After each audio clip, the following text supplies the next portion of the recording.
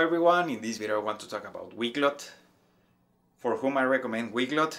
Weglot as a multilingual plugin or app I recommend it for e-commerce stores. Why?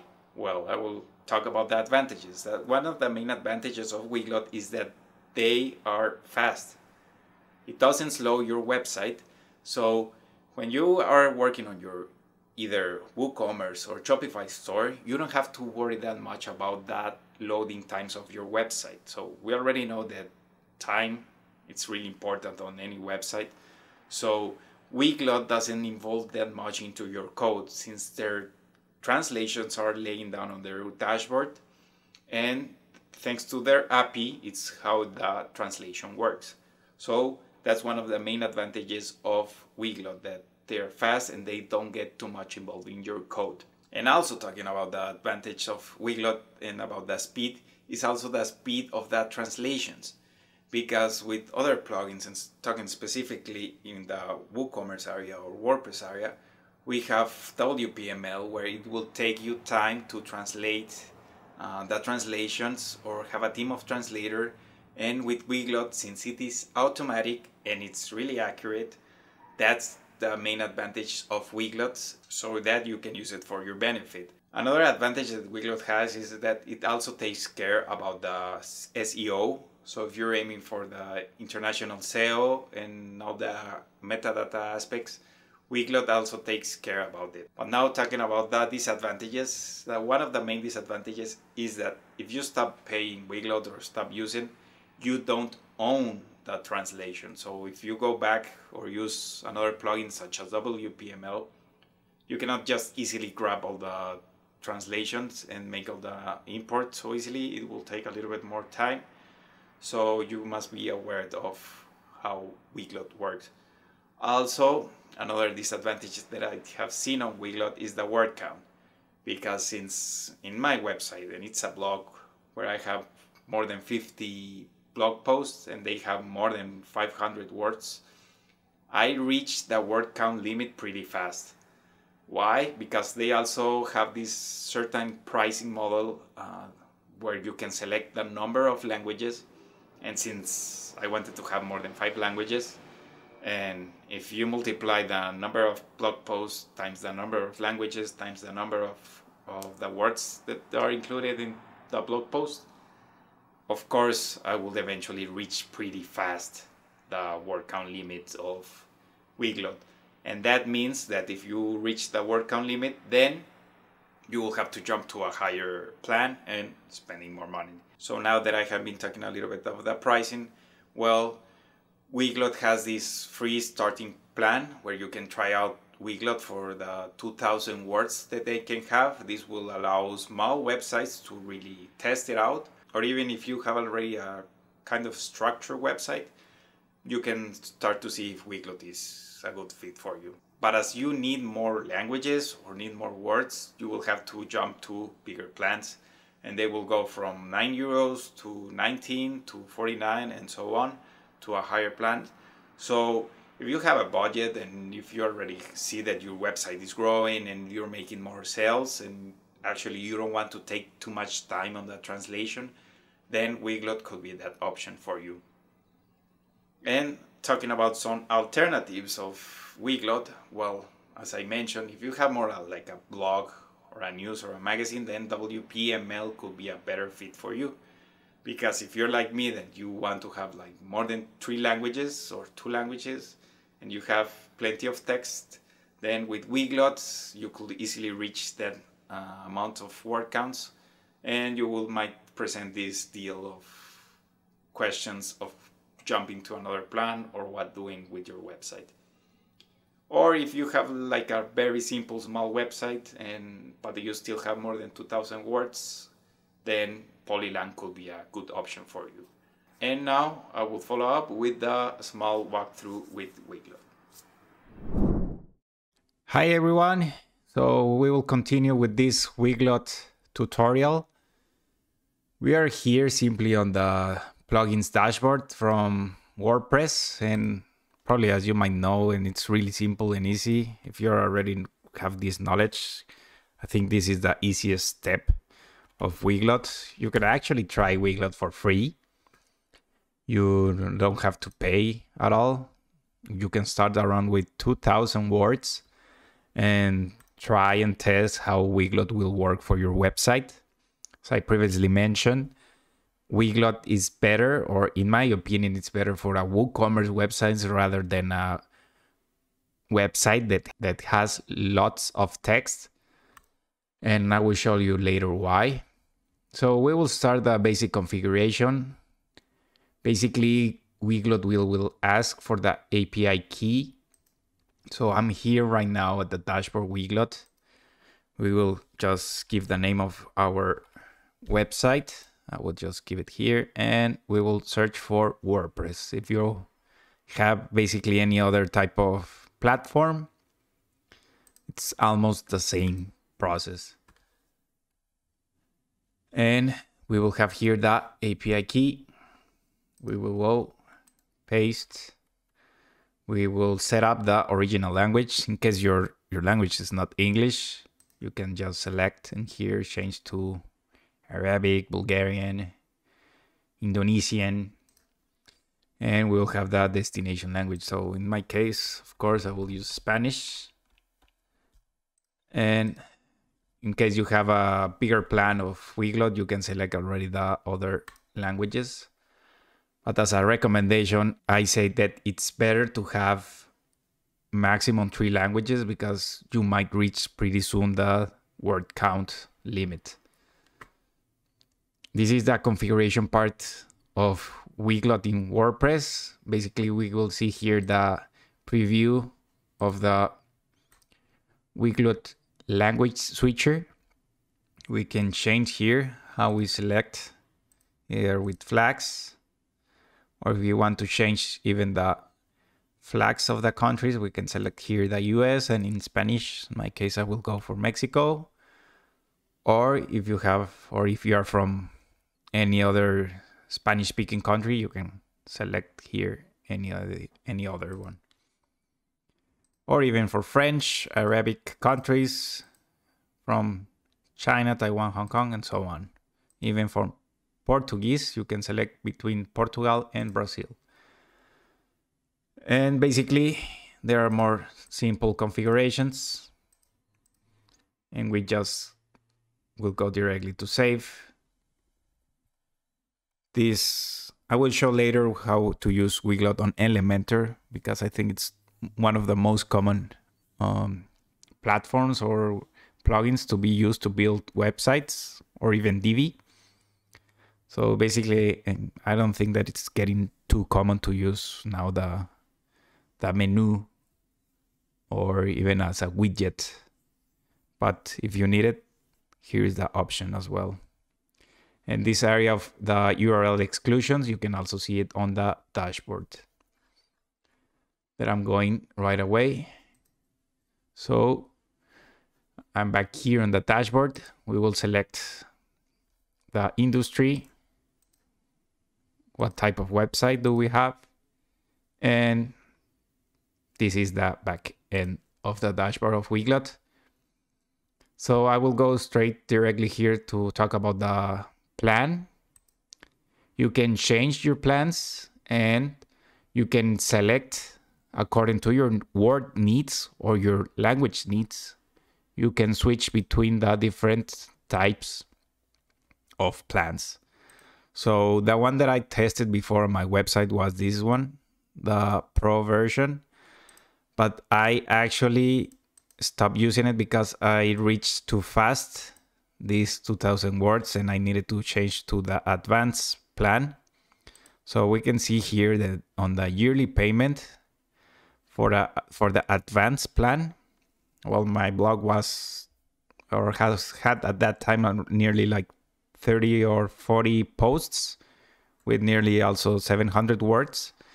So actually reaching this Pro word count was like really easy, and because I just want to have like many languages on my website, of course it was like a pain for me that it was like, okay, I don't have that much control on the words. That's why I changed to WPML. But the good thing was that the translation was really accurate and fast, and I didn't have to spend too much time. And actually, for paying around 500 euros per year was fine, but jumping up to the almost 2,000 euros for me, that a blog that it's already growing up, well, it was like no, I'm heading back to WPML. So that's another recommendation. So, and also Advanced has now the URL translation, and in comparison with WPML, you can also actually from the beginning change the URL slugs, but it's way slower to work with WPML. So that is one thing that I want to mention about the plan usage. Keeping up with the tutorial, we will have here, according to the languages that we have, we can manually review how are the translations done. So for example, here we have my WordPress. Of course, WordPress is not a translatable word, but my, to me, in Spanish is good. Just another WordPress site, un sitio más de WordPress, and many other words that are correctly translated. So in case you need to do a manual translation, you can actually go back here to this area of Weglot and do the translation. And also, if you need to do some media translation, you can set up here the URL and also the translation of the new URL you want to set it in Spanish in that case. Heading now to the URLs, we can add here the scan of the website so that Weglot starts also translating other parts of the WordPress website.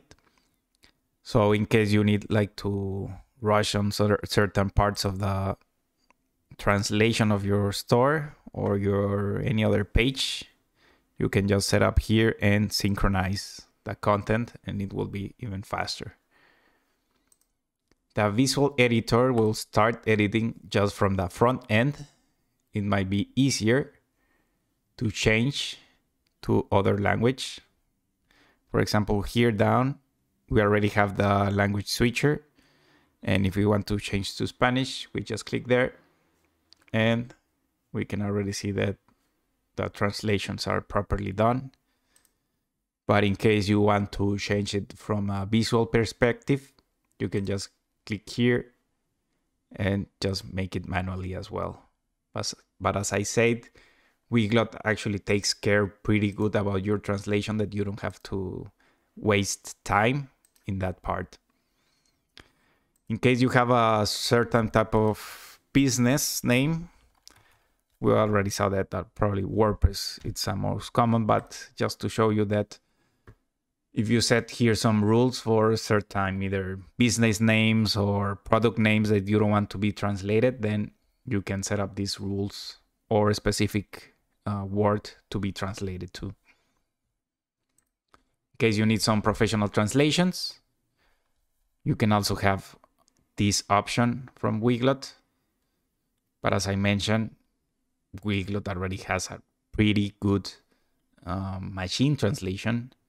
But also sometimes, of course, like the cultural translation, you should also take that into consideration, because even if we speak the same languages, even if it's English, German, Spanish, or any other, there might be some phrases or expressions that are not meaning the same in different countries.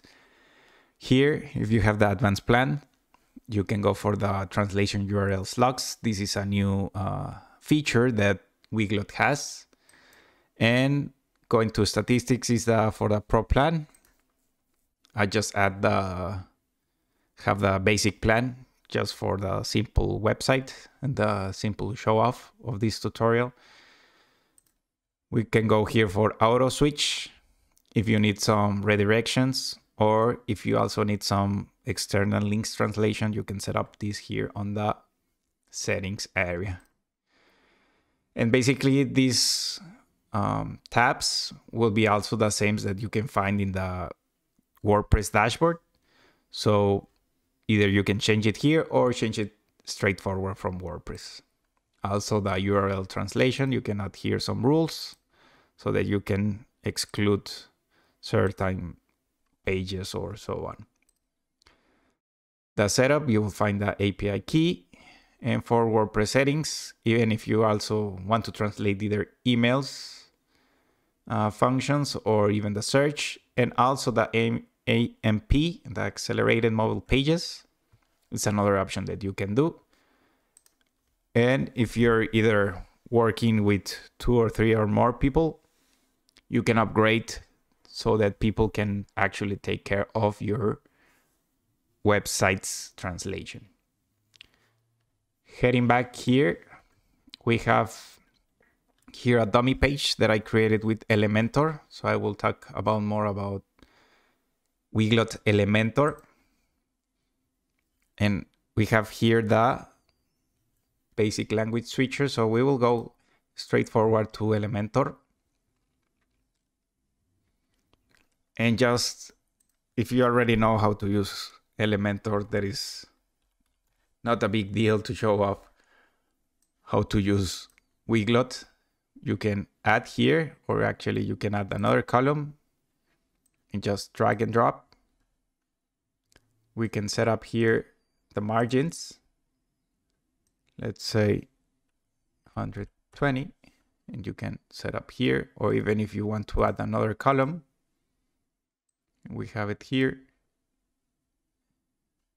We will set up here to 0, and you have up here a column, or we can set up even double.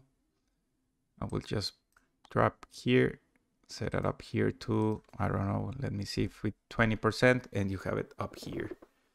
So setting up the language switcher with Elementor, it will depend on your needs and your desire of where should the language switcher appear. We will hit update, and we will go to the preview. And as you can see, it's up here and it's not down here anymore. So you actually don't have to worry about that much. Of course, if you add some design, different colors, it will have a different look and feel.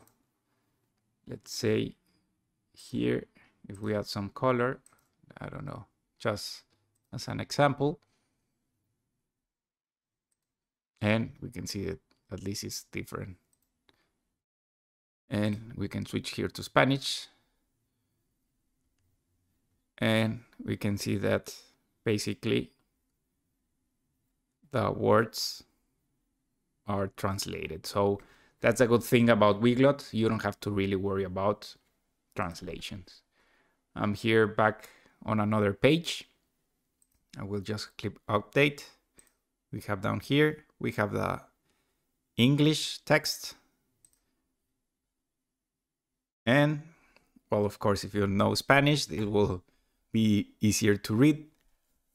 But actually, this is a very accurate translation. And also another, let me go back here also to show you the WooCommerce area. Let me skip some parts of this. We already have some products.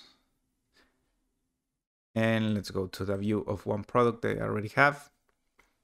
So basically, we have here the English text. And also, it will translate like these minor details that probably we don't read that much, or probably we don't take care easily. Actually, Weglot takes care about all these minor details about that translation. So we don't have to really worry about the whole setup, because basically it's working pretty good.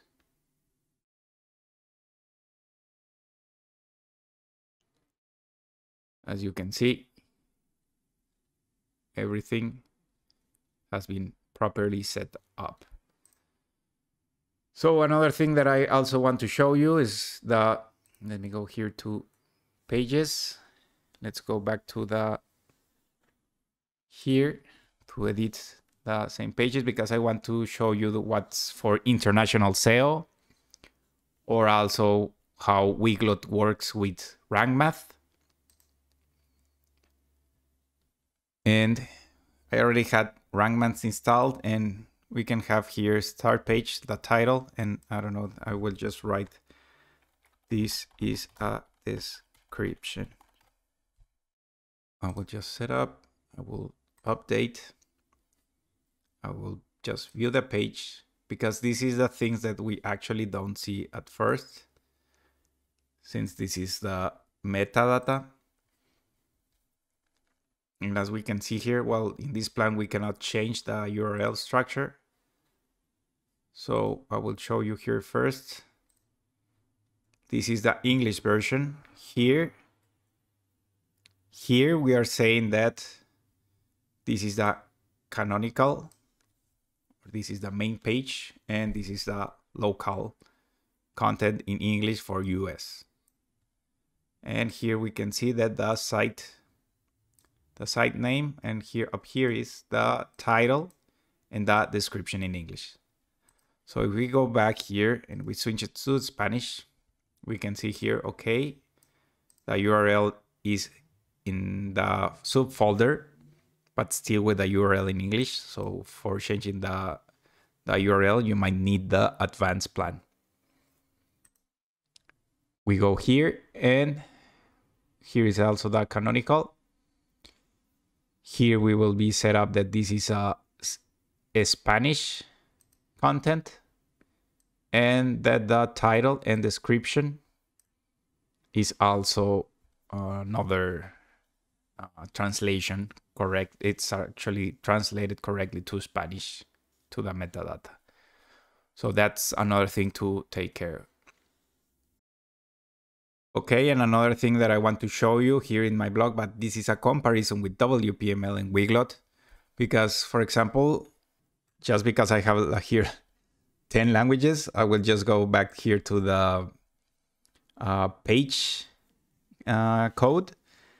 But the thing and the difference you can see here is that actually WPML set as alternate, and it sets also the HRE flanks for each page. So this is actually meaning that this content, it has alternatives. This is what I understand so far. I'm not SEO expert, but I think that this is a better structure for international SEO to show up for crawlers, and stating that there are options for English, Spanish, German, Italian, so on. And this is the respective URL. Okay, and in this page, there is a canonical. So actually this is stating that this is like there is a main copy of this page. But as far as I know and I understand, I think this is the better structure. So WPML actually helps even a bit better with setting up the HRE flanks in comparison to Weglot. Here we have already the canonical, but here we have the alternate HRE flanks. As far as I know, and as far as I tried, so, and as far as I also getting international traffic. So I do, as I said, I do recommend Weglot. It's pretty fast, accurate, doesn't get too much involved on your website.